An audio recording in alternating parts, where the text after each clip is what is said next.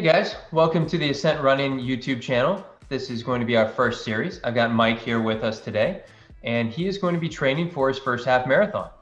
Mike ran in college. He ran the 10K in cross country, and he ran up to 5K on the track, but he's never run anything further.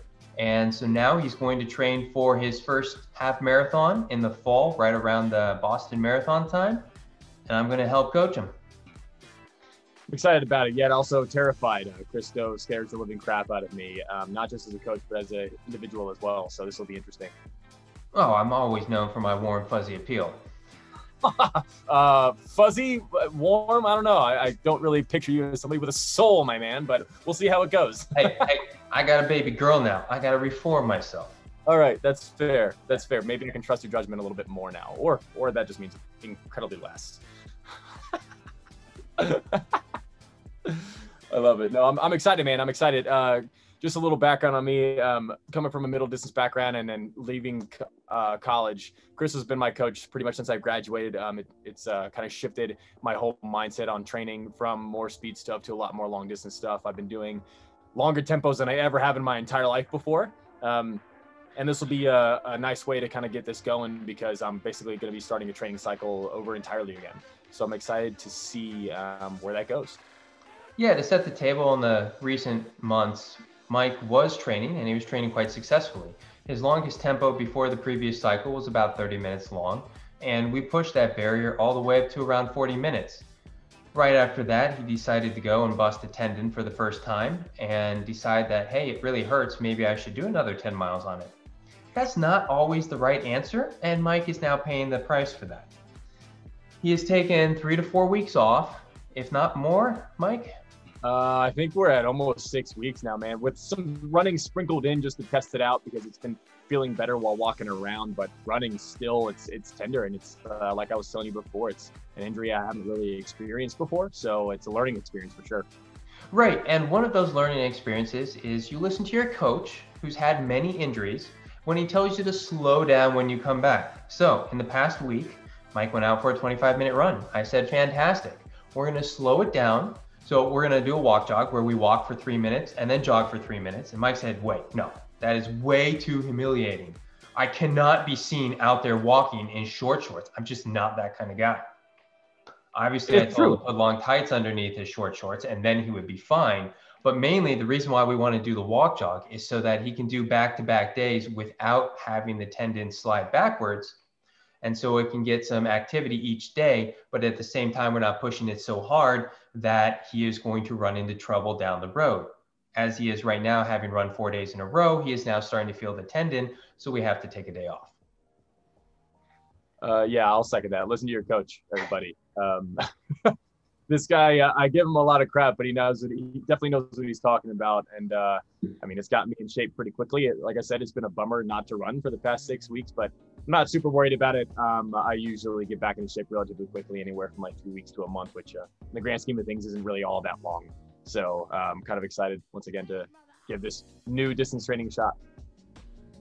Yeah, and to be a better coach to everyone out there, obviously, what I did was before I finished running as a professional runner, I managed to get almost every soft tissue injury there is, hips and below, so that when you get hurt, I am there to help you with my expertise.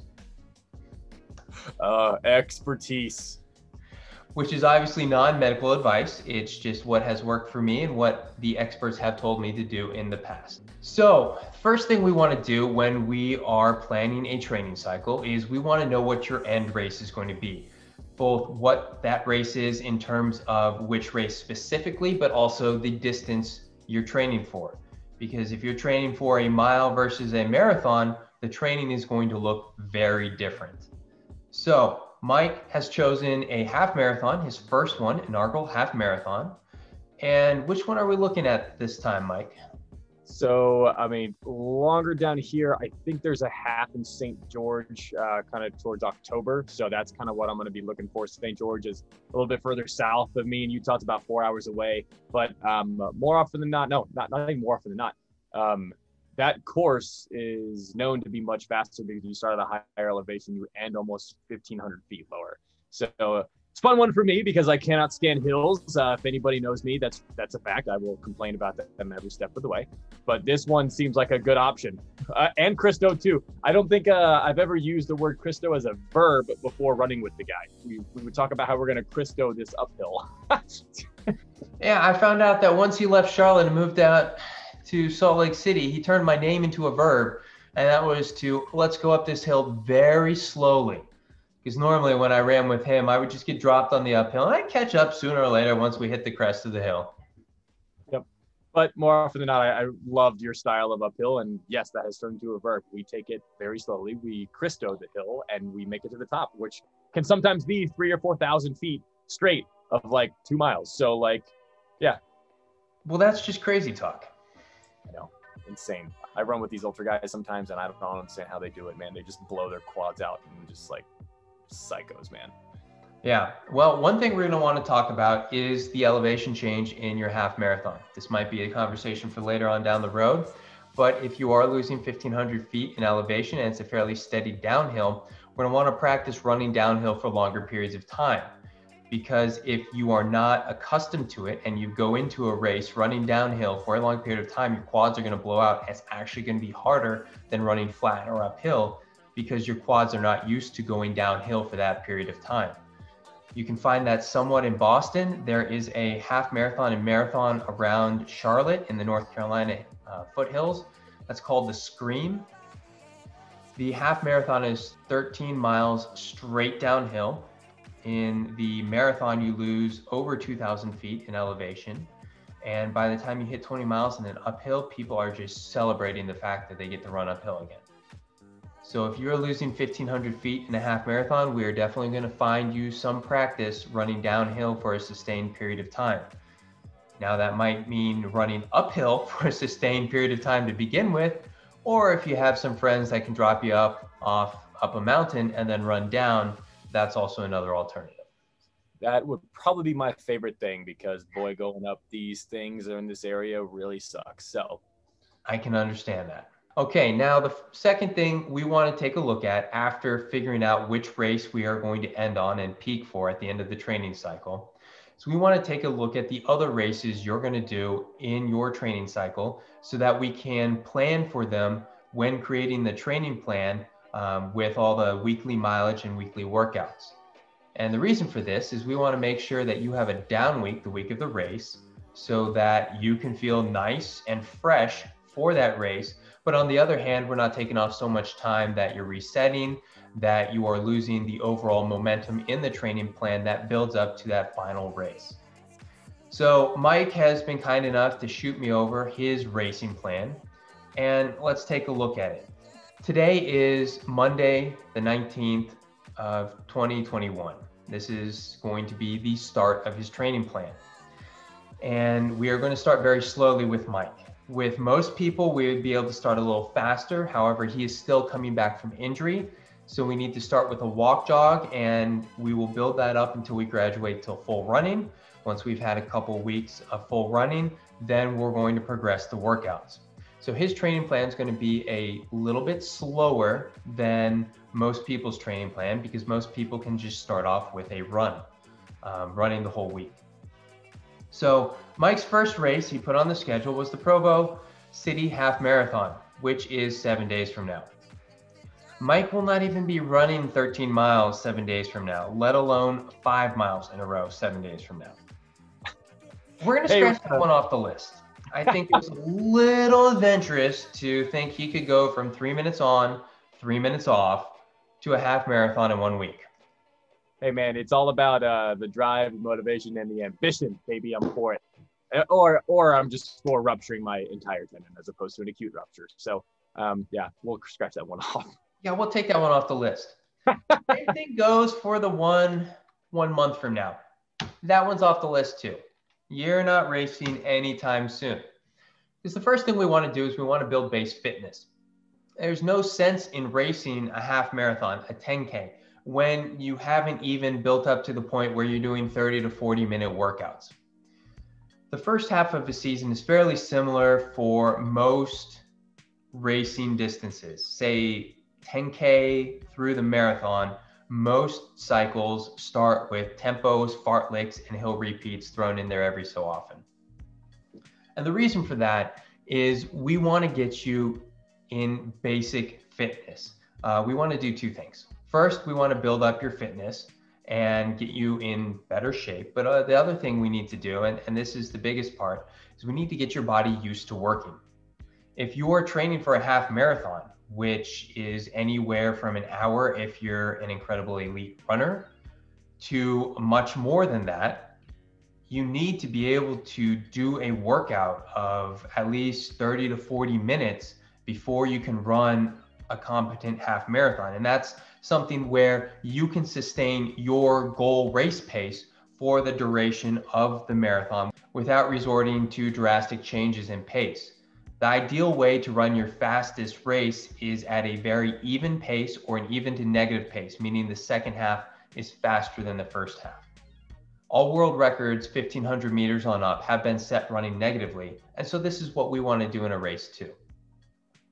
And so to do that, you have to be able to have your body adjusted for working for a longer period of time. With Mike, since he was a collegiate athlete and a wannabe pro runner. Wannabe, wow, that's a little harsh. I was sponsored for 2 years, Christo. Give me some cred. All right. So Mike made the indoor national meet out in Albuquerque. He went out there and promptly forgot about running and just got starstruck by every single person he saw out there. It was exciting. It was next level, man. It was cool to race some of the people that I had looked up to. And if I were to go back, it would be a lot different. They wouldn't necessarily be stars in my eyes. They would just be competitors. But that first time is an amazing shock value, and it's honestly incredibly exciting. So anyways, didn't mean to cut you off, but yeah, it was an awesome experience, and I would go back in a heartbeat. No, I can definitely relate with Mike. The first time I made USA Outdoor National Championships was a lot different from the last time I raced at an outdoor championships. It goes from being that thing you've always dreamed about, you can't believe you're there, to you don't believe you belong there, to, hey, this is my jam. I'm out there to beat these people down. I've done it before. I'll do it again. Yeah. So it's a pretty cool experience if you can get there. So since Mike has a base of sustained running underneath him, he has done long and hard workouts before.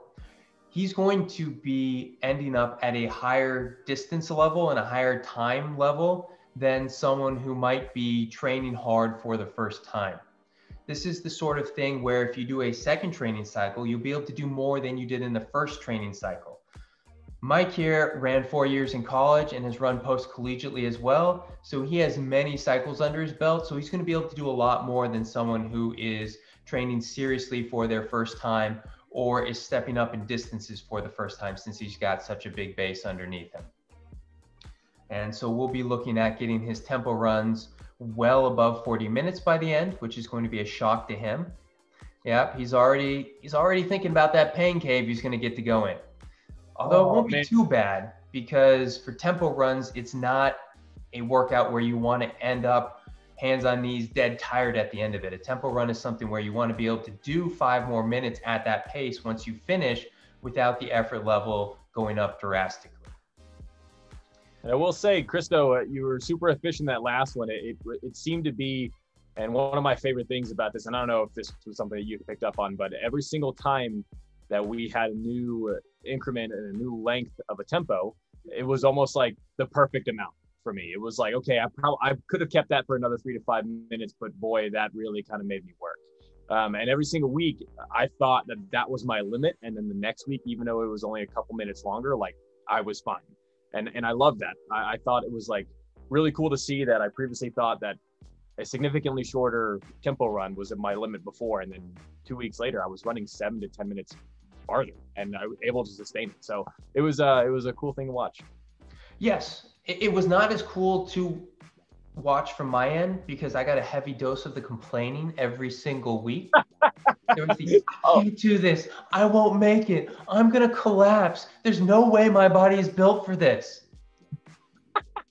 Oh, it's actually, and you know what? What's funny is I still don't think it is. But when we got up to 43 minutes, I was like, okay, maybe I'm a little bit of a distance runner now. But no, man, you're still full of it.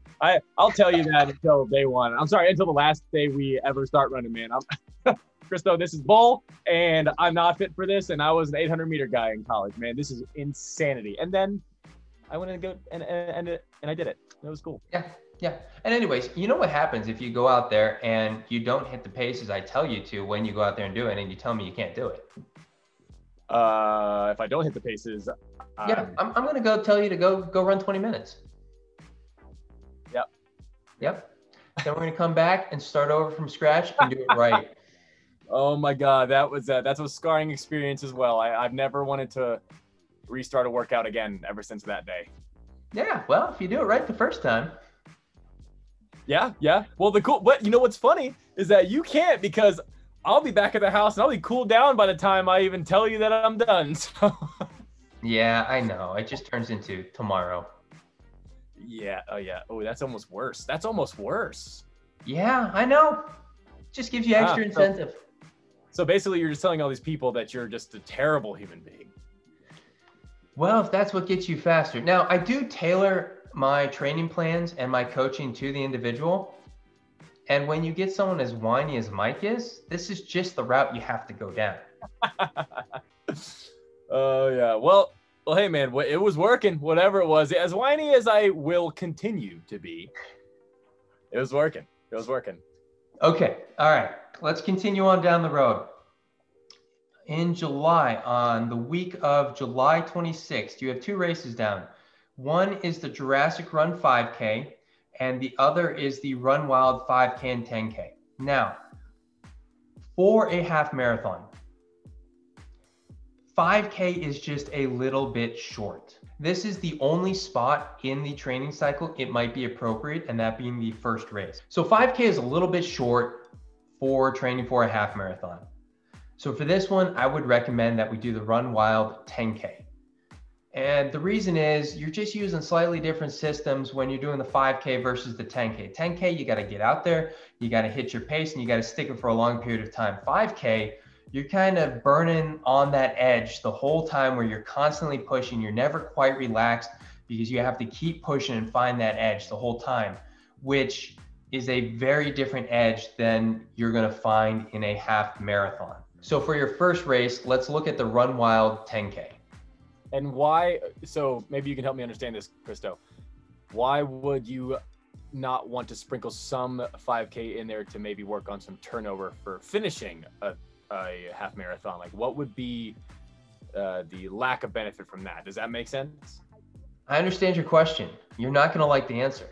Oh, boy. 10K is your turnover. Oh, dear God. Why? Oh. You're a distance runner now, Mike. You're running a half marathon. Oh, boy. Oh, okay. All right. Okay. I can. And don't worry, you will have some turnover in your workouts. We're going to be running hard thousands, hard mile repeats. So you're going to get that speed in there. You know, a hard 1,000 is the shortest increment we're going to be running in a half marathon training cycle. This half marathon is about 21 kilometers. So if you're running a hard 1K, that's your finishing speed right there. So we're going to work on that. And you're also going to have strides to work on your turnover. And those are going to be your chances to really kind of go after things and get that leg turnover and get that speed you're looking for. Okay, good. You got to keep in mind that you're no longer a miler, no longer a 5K runner. If we're stepping up to the half marathon, we need to make those adjustments both in training and in racing. So the next two races you have on the schedule are the week of August 9th. And that's 2 weeks after your last race. One is a trail 10K and the other is a half marathon.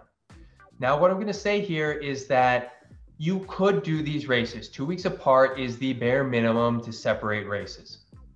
However, I would say let's skip these and just get back into training. For your first half marathon cycle, we've got some other races on the schedule coming up. Those might be a better option. Now, you mentioned that the trail 10K, you put that on the schedule because you thought that was really neat. In a situation like this, there's an alternative we can do. You know, if you've got a race that a bunch of your friends are doing, that's part of a series that you're trying to run, or that you hear is really needed and you want to do it. One thing you can do is you can schedule it into the week as a workout. Now, generally the workout you want to have as the race is your tempo run. So for that weekend, instead of racing it, what you can do is still compete in the race, but do it as a workout and do it at the workout effort levels. So just because it's listed as a tempo run, you don't go out there and then run as hard as you possibly can at it, because then that's a race. So what you can do if you don't want to have another race on the schedule, but you still want to do that race for whatever the reason is you can make it your workout for the week. Now, that will make you readjust the weekly schedule. So instead of having your workouts maybe Monday, Thursday, or Tuesday, Friday, what you'll do is you'll have one of those workouts on the weekend and you'll have your long run earlier in the week, in the middle of the week, so that you have time to have that workout on the weekend without screwing everything up. Alternatively, if it's a Saturday race, you can have your long run Sunday and keep things as they are. So for this one, I would recommend we take the half marathon off the schedule and then you choose to do the trail 10K either as a workout or we skip it altogether. And I'll leave that one up to you. That's your call. I know what you're going to say about the next one.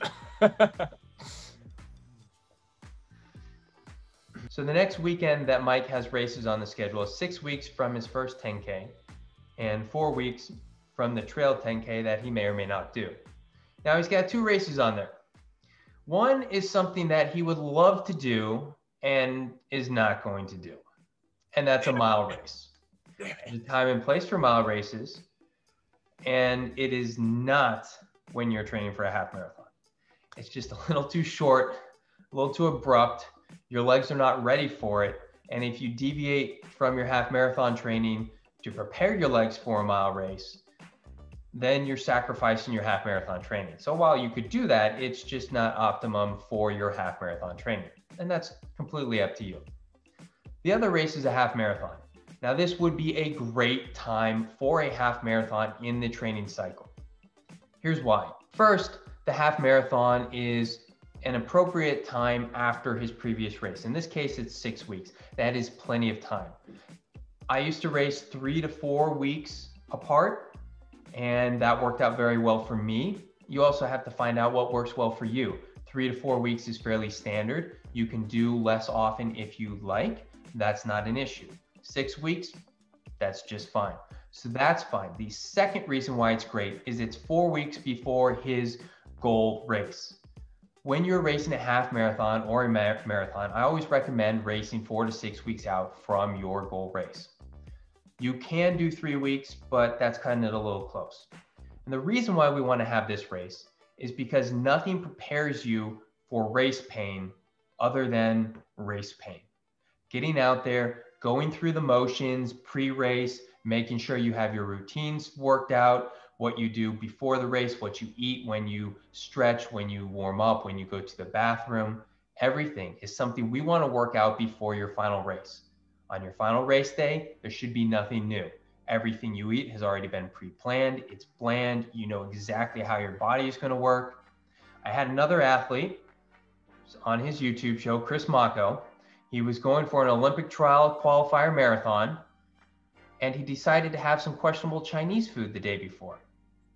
Oh, that's never fun. The amount of time he spent in the porta potty that race was more than the amount of time he missed the Olympic trial standard by. Oh, that is brutal. RIP Chris Mako. Sorry, man. Yep. Seeing as he was my high school teammate and I know how much he liked to eat food right before practice, this didn't entirely surprise me either, though. Oh, man, dude, you gotta love yourself some nice Chinese food before a race. Oh, yeah. He would show up to practice in high school and be like, oh, God, I just ate 3 slices of pizza. This is going to suck. You're like, yeah, it is. Yeah, we always looked at him like, what are you doing, man? He's like, but it was free pizza. That's hard to turn down. I don't know, free pizza? Yeah, man. I mean, ask him one time how he chose which colleges he was going to go to. It's whoever gave him the most free stuff on his college visits. Hey, man, he's a man of simple needs, a man of simple tastes. I mean, I totally understand. I mean, it's hard to turn down pizza. Even when it's bad pizza, it's good pizza. I mean, it's pizza. Yeah, which is better than no pizza. Better than no pizza. Yes. That's I fair. highly recommend the pizza up in New Haven, Connecticut. That is some fine stuff. Dude, recommend it. We'll put that link in the description below where you can get pizza up in Connecticut. So what you're telling me is that like no mile, no 1 mile. Yeah, I've already crossed the mile off your list. It's there. It's gone. It's like it never existed because it never should have existed on a half marathon training plan.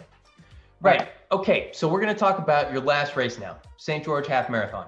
It's your last race. What we're going to do is we're going to spend the last couple weeks before that race peaking.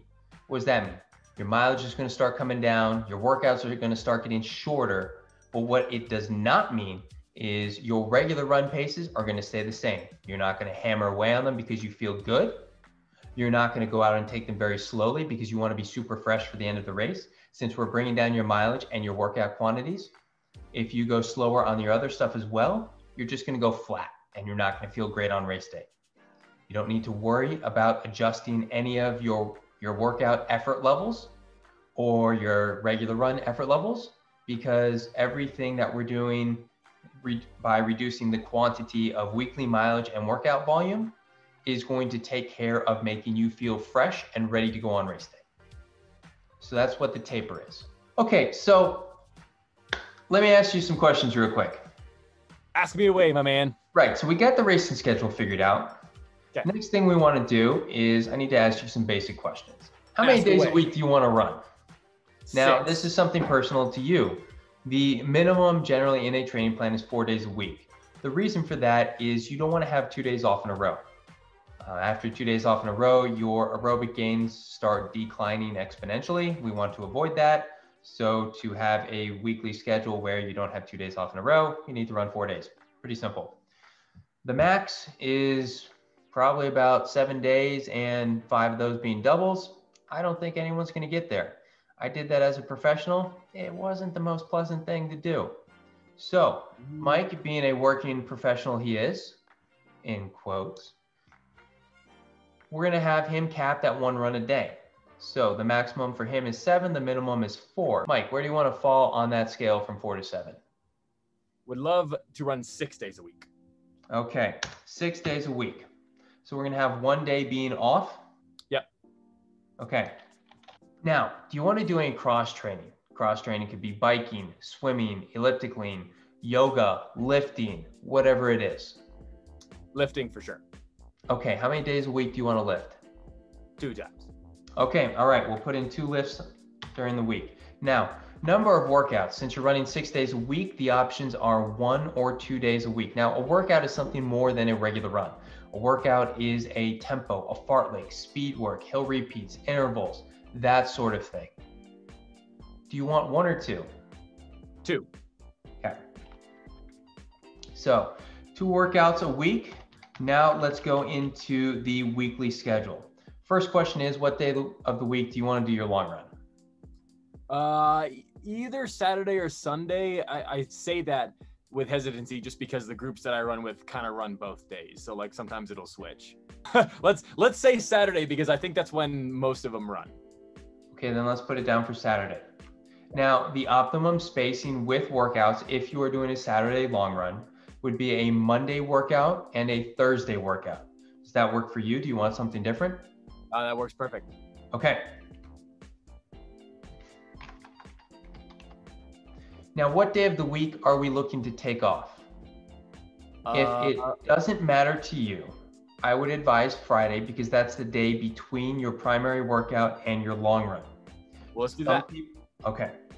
Now, some people want to take the weekend off. Some people want to have a weekday off. So it's up to you which day you want to take off. The recommendation is the day between the workout and long run so that you feel fresh and recovered for the long run. Yeah, let's do that. Friday. Now, for your lifting, do you want to stack lifting on top of your workouts? Do it on the same day? Preferably. I feel like that was always what I had with a successful formula in college. It was kind of on the same days of workouts was lifting, so it was just an overall hard day. Okay. Now, the main thing to do when you are stacking the workouts and the lift is that the primary activity comes first, and then the secondary one comes second. So running always comes before lifting on those days. Okay. Okay. Now let's talk about mileage. What kind of mileage do you want to build up to for the peak in this training cycle? Ooh, I'm not 23 years old anymore. I would love to max out at like 70. Okay, that is plenty for a half marathon training cycle. Now, Mike is coming off experience running 70 to, I think your max was 85 miles before? My max was 90. Max was 90 before. So 70 is not a huge jump for him in any manner. It's actually a decrease from the maximum he's done before, but he is no longer in quite the same shape he was before. So it's a nice stepping stone to get back to that area if he wants to, or just to stay at 70 miles as his maximum for his training cycle, which is just fine. If you have run a maximum of say 40 miles in the past, then having a one cycle jump up to 70 would be highly discouraged because your body won't be able to handle that mileage well. You won't be able to recover well, and the injury risk is significant. A smaller jump, say to 45 to 55 would be better. Now for long runs, do you have any idea what you want your longest long run to be? 18. Okay, we can do 18. It may not even hit 18. Okay, at this point, I have everything I need to create a training plan for you, along with the questionnaire that you filled out before we started taping. And from here on out, what I'm just gonna do is I'm gonna put these workouts up for you on Final Surge, and then we'll have weekly video chats to see how things went in the previous week and what your workouts are coming up so that we can talk about them. And then of course we can put it on YouTube so everyone can see how poorly you're doing. Sounds like an absolute joy for not just me, but everybody watching. Wonderful. Hey, thanks guys for tuning in for the first Ascent Running YouTube video. For more content like this, hit the like and subscribe button, and you'll get to see more of Mike in his training and his failures, which, you know, there's going to be a mix of both. Failures. Oh, I'm going to try to avoid those. Yes, but you already did your little dance, so we can't take that back already. Fair. All right, guys, we'll see you next week.